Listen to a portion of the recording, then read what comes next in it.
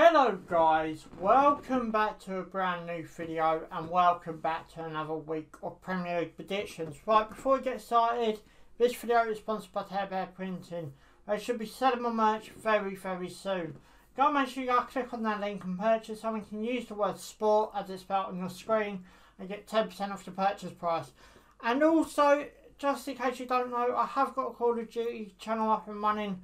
We're on the road to 1,000 kills. Episode 1 is up now and is available for you to watch. And also, episode 2 will be up sometime next week. But anyway, guys, let's get straight into this video. So, guys, you know what to do. Subscribe for more. Thanks for watching. Give us a big thumbs up if you enjoy it. And let's go. So, the first game we're going to talk about is Crystal Palace versus Liverpool.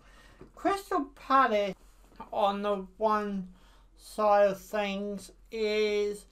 you know, they ain't playing too badly. I think they got 3 points this midweek just gone. But, you know, going up against the Liverpool side, that did beat Tottenham 2-1, I think the final score was. But, you know, we've all got this moan about Klopp, who's moaning about making 5 changes, and he did not make 1 change within that Tottenham game. But, you know, it's up to him, and I don't see why he's complaining. I really don't. All clubs have got to put up with a lot of games. I know, you know, a lot comes down to, you know, health in that, and I see the point in that, but not being, you know, too arrogant or big-headed. That's what I get paid to do. I would get paid 30 grand a week to kick a football. Let's go back to the game anyway.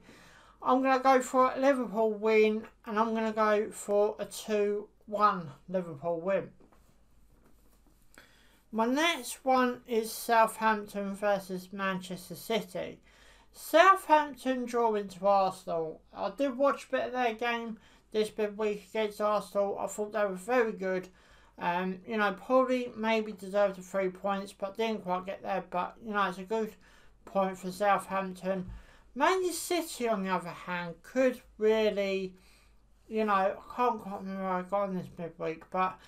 you know, they could probably learn a thing or two about this league table because, you know, it's only really just started playing out. But, you know, going forward to this game, I'm going to go for a Southampton win again, I think. And I'm going to go for a 2-1 scoreline for that one. My next one is Everton versus Arsenal. Can't quite remember how Everton got on this midweek. There's so much football in one kick-off time. It's hard to keep up to date with it all. I do try my best, but, you know, sometimes it does fail. You know, going up against an Arsenal side that did draw to Southampton, what I just mentioned. Everton are a bit, maybe slightly a bit better than Southampton. Sorry for Southampton fans for saying that. But I'm going to go for an Everton win. Much needed Everton win as well. And I'm going to go for a 3-1 scoreline for that one. My next one is Newcastle versus Fulham. How did Newcastle get on? I can't quite remember that one either. I think Crystal... I'm trying to remember how Newcastle got on. Can't remember. Let's move on. Going up against Fulham, who drawed against Brighton. Now, from a Brighton perspective, and a Brighton fan, which is what I am, and it's where I'm from, that game... on a Fulham end, I don't think it's too bad considering, you know, the couple of days before they played Liverpool at Craven Cottage and nearly got a win as well. Let's not, you know, underestimate Fulham in any way. Going up against the Newcastle side. Now, Fulham are going to be looking for the points again, but I do think Newcastle will just win this one just about by a 2-1 scoreline for that one. My next one is Brighton versus Sheffield United. Now, I just mentioned a little bit about the Brighton-Fulham game. I'm going to mention it a bit more. Brighton, on the one end of the, you know, playing Fulham, they had a good 20-minute spell. And that's about it. The other bits of the game, I think Fulham could maybe pinched it. But, you know, it could have probably gone Brighton's way as well. And let's not forget I did have a goal disallowed. Right decision by VAR, and that's coming from a Brighton fan myself. And, you know, fair enough, Danny Welbeck did handball it before kicking it to the line.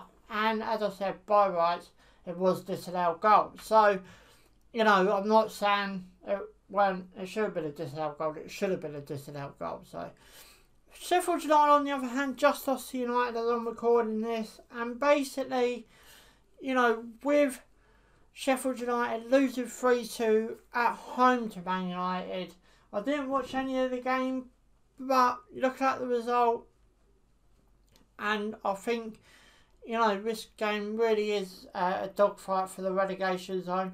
Brighton are not in it yet, but they could be if this weekend goes one way for them. Sheffield United, I'm going to go for a very boring 0-0 scoreline for that one. My next one is Tottenham versus Leicester. Tottenham losing to Liverpool, and, you know, by a Robert Firmino goal. I can't quite remember how Leicester got on. I think they played Everton, but I can't quite remember what the scoreline was. But anyway, going back to Tottenham, they're going to be looking for the 3 points. They're going to need the 3 points after losing to Liverpool. So I'm going to go for a Tottenham win, and I'm going to go for a 2-0 Tottenham win. My next one is Manchester United versus Leeds United. I think Leeds drew. I think that might have been, yeah, I think Leeds played Newcastle and I think they drew. But obviously, two clubs that really, you know, got their own bit of rivalry between them. Leeds are one of these teams that can turn up one week and then not turn up the next.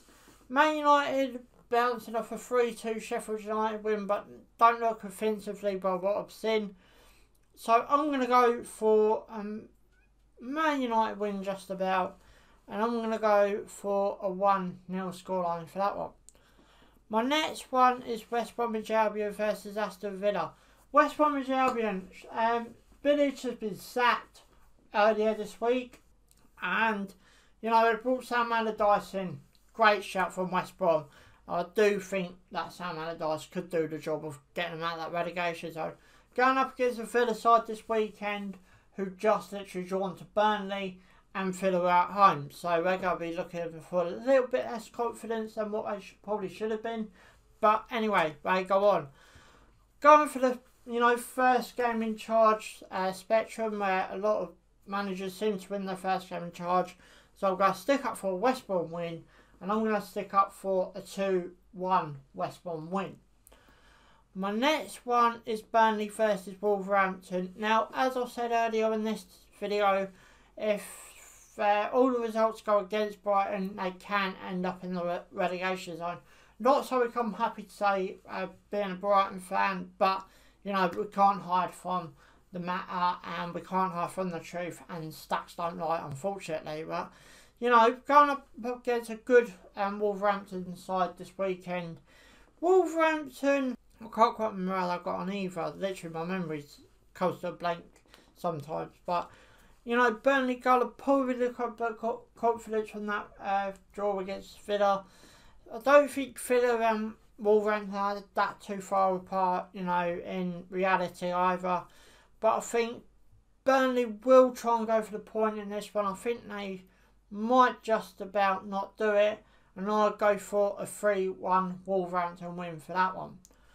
My last one for this weekend is Chelsea versus West Ham. Chelsea, I can't quite remember how I got on either. But anyway, I know West Ham, you know, striker Sebastian, I think his first name is Sebastian, sorry if I'm, you know, got it wrong completely, but, you know, done a great goal right at the death. I don't think it's too long before the last of, you know, final time. But anyhow, you know, two London clubs, both teams go at it. I'm going to go for a draw, and I'm going to go for a 2-2 scoreline for that one. But anyway, guys, obviously this is my last possibly football upload to after Christmas. So, guys, I hope you have a very happy Christmas. You know, I know it ain't been the year that we wanted it to be, but we've got to move on. Hopefully, looking forward to a brighter 2021. But anyway, guys, I'm going to bring this video to an end. So, guys, you know what to do. Give us a big thumbs up if you enjoy it. Subscribe for more. Thanks for watching. Ciao for now.